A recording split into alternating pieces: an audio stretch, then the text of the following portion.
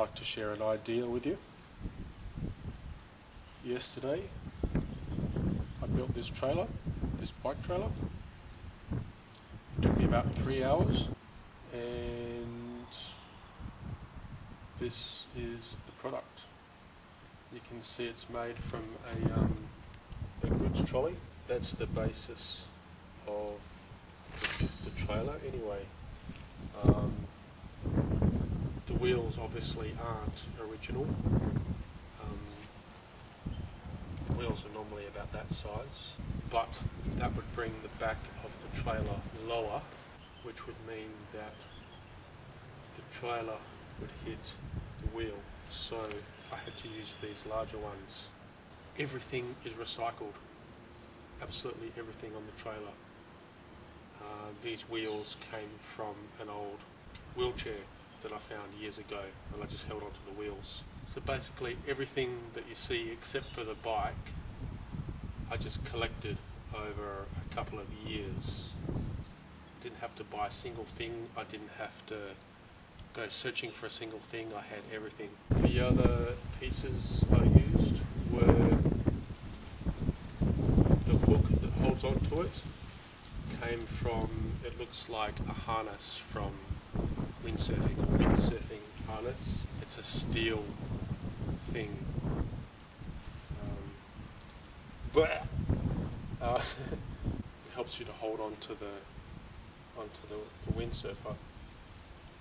That came from an op shop, and I picked up 2 of those and held onto them. As you can see, I've had to cut this centre bar here because that kept rubbing on the tyre, and I've also had to reverse the bend of that bar there. The other one's curve concave. I had to make this so it was convex, which is just a technical term for the opposite curve to get it away from the wheel. It's well clear now, but when you go over bumps and stuff, the bike will do that. When the rear wheel goes over the bump, it'll do that and hit the bar, so that needs to be well clear. As for the way that the trailer attaches to the bike, I think there's probably an unlimited number of ways of doing that. I've just used the materials that I have. Okay, you can see clearly here, that's the windsurfing harness hook there. Now obviously if that was the only thing holding the trailer, it would slip along the bar, so I had to use some sort of pin to keep it in place, which you can see here.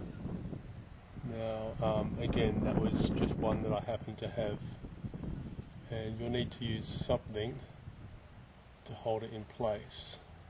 So I just drilled a hole there obviously, and it sits in there, and that works nicely. But also you can imagine that the bar would want to pop out.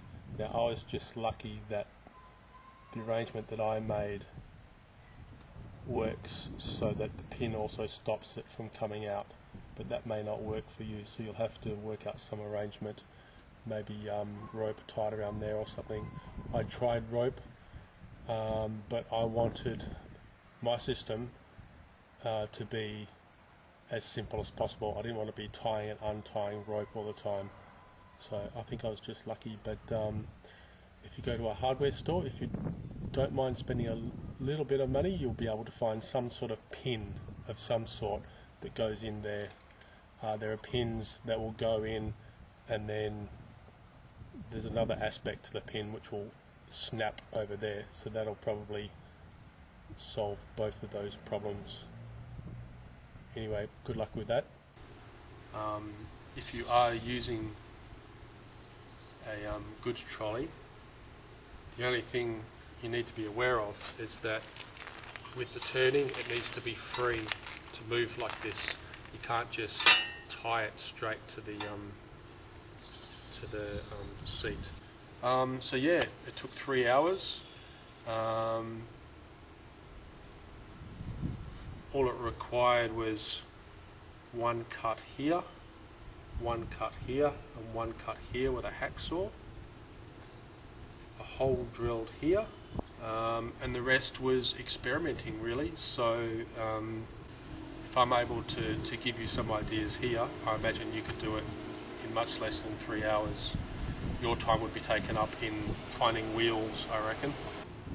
I would recommend that if you rent or own a place with a yard, that you just continuously collect stuff, recycled stuff, because that's what I've done. I have not had a stable place with a yard for years, so I store everything in my Land Cruiser.